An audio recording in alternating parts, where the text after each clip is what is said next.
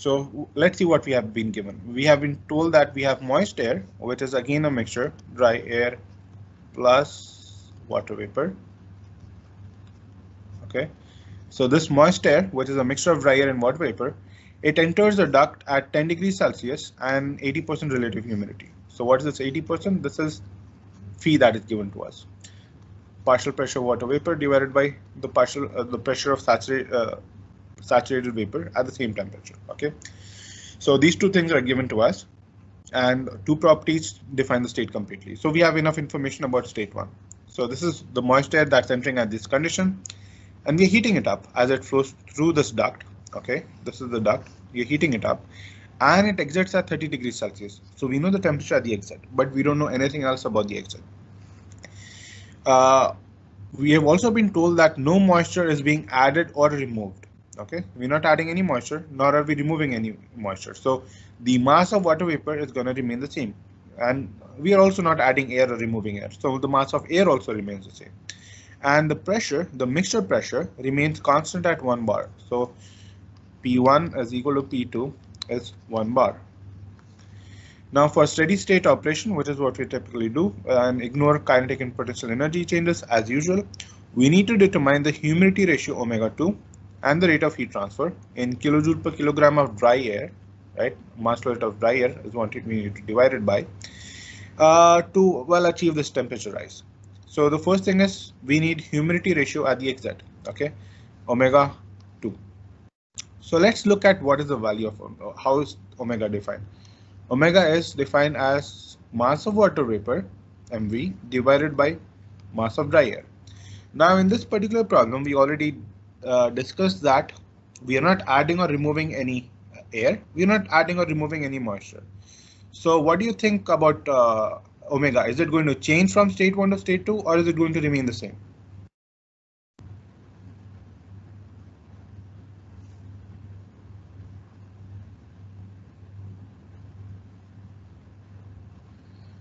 Remain the same.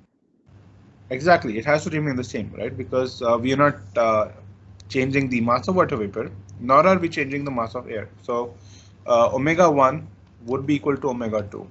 And this actually helps us a bit, okay, because we need to determine omega 2. Now that we have determined both are exactly the same. So since from mass balance, we know that nothing else is changing. A mass of dry air at the inlet is equal to the mass of dry air at exit.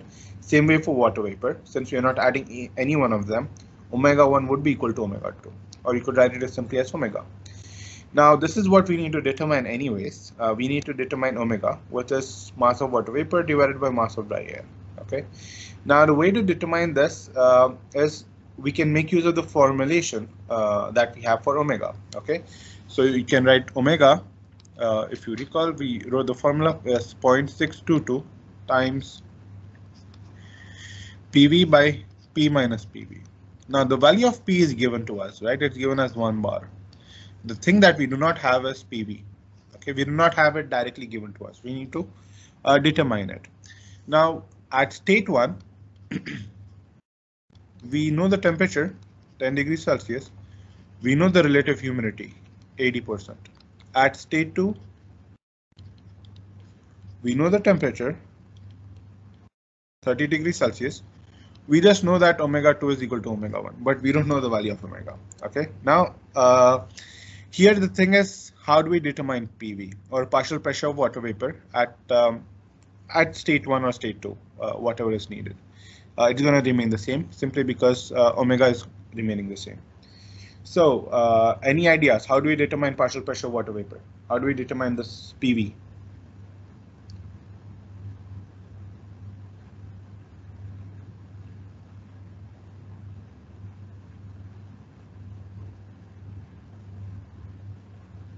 Just to remind you, the relative humidity is PV by PG, where PG is simply saturation pressure at temperature of your interest.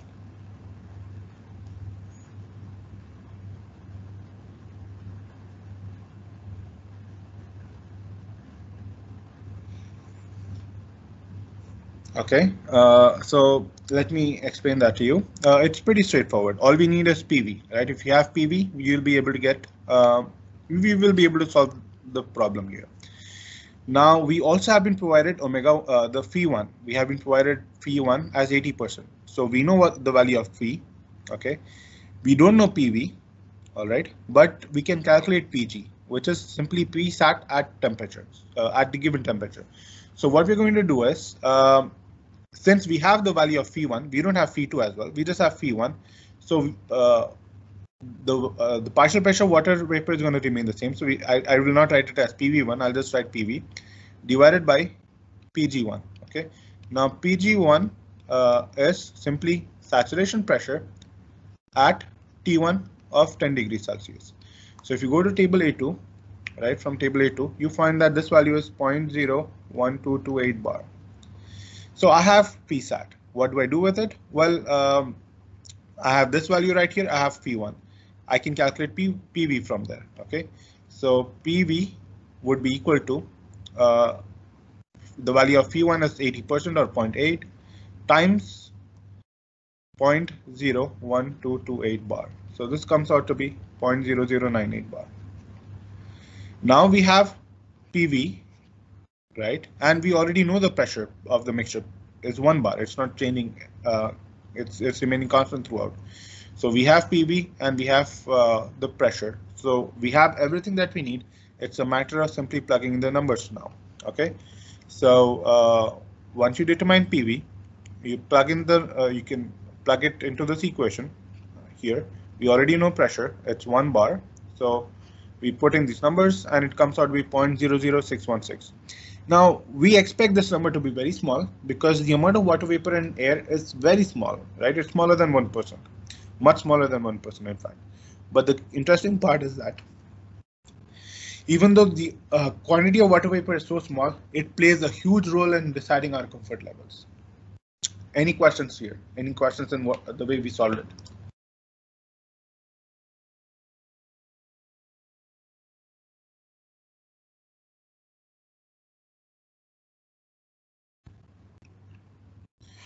So if you look at this question, the only tricky part was you had to sort of not go after determining anything at state 2. You just had to understand that omega 1 is equal to omega 2 and then use the value of phi 1 to calculate PV. And once you did that, it was very straightforward.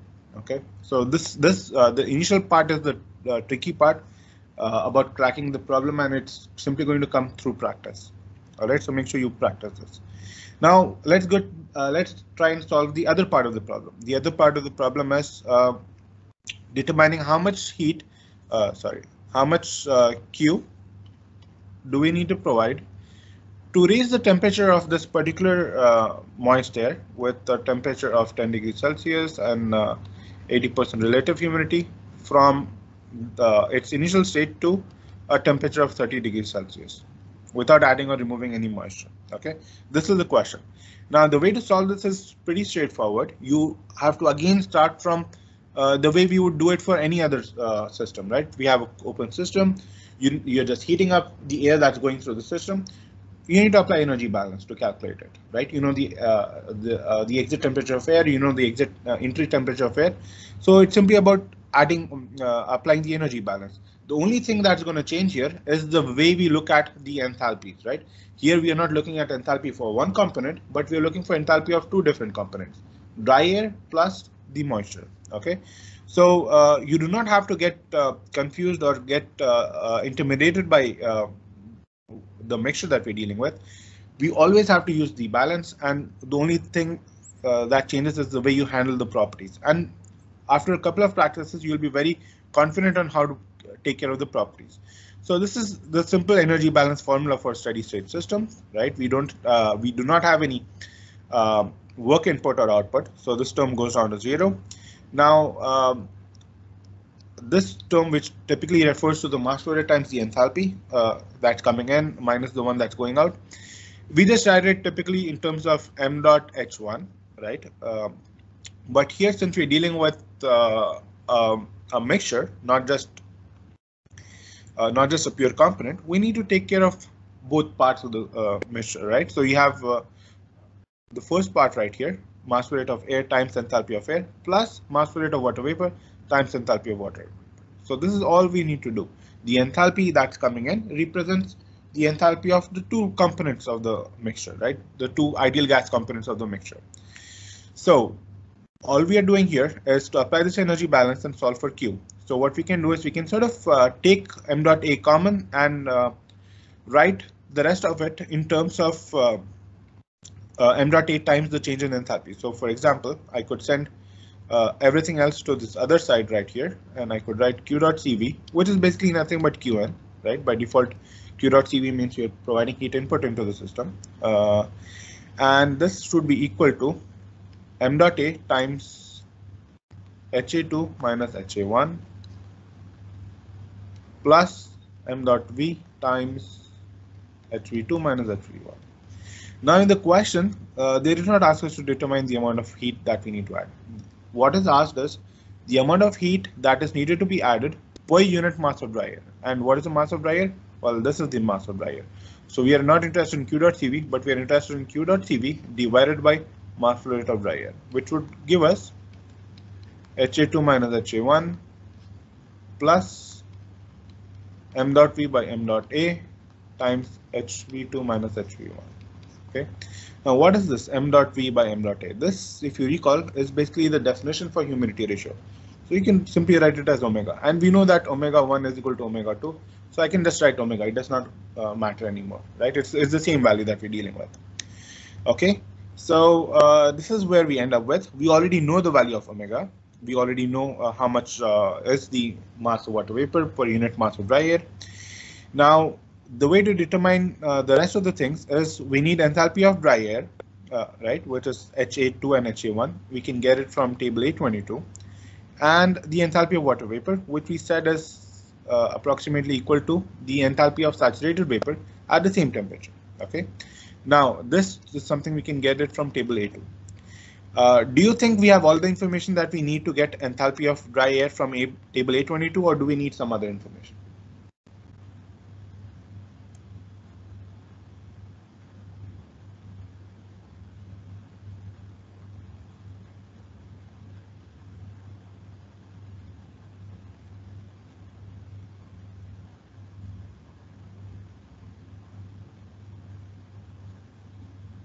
Should I repeat the question?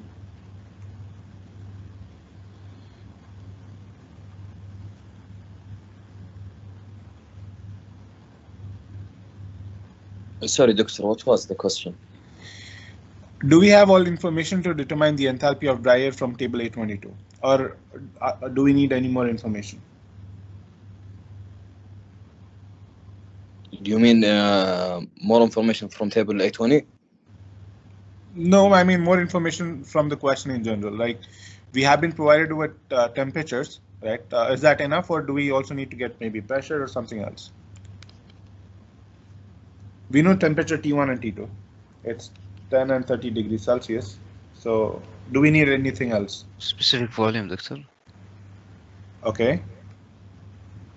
And mass flow rate. All right. Well, I'm just asking about the enthalpy, right? So we are trying to determine the quantity per unit mass flow rate. So we don't really need the mass flow rates. In this equation on the right, we just have the difference in enthalpies plus omega times the difference in enthalpies for water vapor. So for getting it for air, we are looking at something which is an ideal gas, right? We said air and water vapor both are ideal gases. And if you recall, the enthalpies of these ideal gases depend only on temperature. So if you have temperature, you have all the information that you need. You don't actually need anything else. Okay, so this is the equation that we have. We have the temperatures T1 and T2. You can directly go to tables and determine the enthalpies from the table. So for the dry air, which is the first part, we get the enthalpies at 10 degrees Celsius and 30 degrees Celsius from table A22, right? Temperature is more than enough. For the water vapor, since we show that it is not, the values for enthalpies do not depend on the pressure at the conditions that we are considering. So you just go to table A2, which is the saturated water table in terms of the temperatures. Pick up the value for saturated enthalpy of saturated vapor, Hg, at 10 degrees Celsius and 30 degrees Celsius. Okay, that's your HV2 and HV1. So once you do that and plug in the numbers, this is the enthalpies that we got from the tables. Once you plug in the numbers for the enthalpies, the heat input comes out to be 20.32. Now, if you want to look at the individual contributions, well, the majority of the enthalpy rises coming from majority of the heat input is basically taken by the dry air to increase its temperature from 10 to 30 degrees Celsius. We have very small quantity of water vapor within the moist air. So the amount of enthalpy it takes to increase its temperature from 10 to 30 degrees Celsius is rather small, 0.22 degrees, 0.22 kilojoule per kilogram of dry air. And this is mainly because the quantity of water vapor that we're dealing with is also very small, right? Omega is very small. Now, what would happen if you add more moisture? If here we said we have Phi1 of 80%. Let's say if we had Phi1 of 50%, that would simply mean we have less water vapor in the air. And if you had less water vapor in the air to begin with, then this quantity here, 0.22, this would be smaller. The dryer would have no impact, right? The dryer would again be 20.1. This quantity 0.22 would be maybe smaller. Maybe it'll be I don't know, maybe 0.15, 0.16 or something. So in terms of the enthalpy, the main contribution is taken by dry air simply because it's a majority. But the contribution of water vapor, it depends on how much water vapor we have. Okay, so this is the end of problem 1.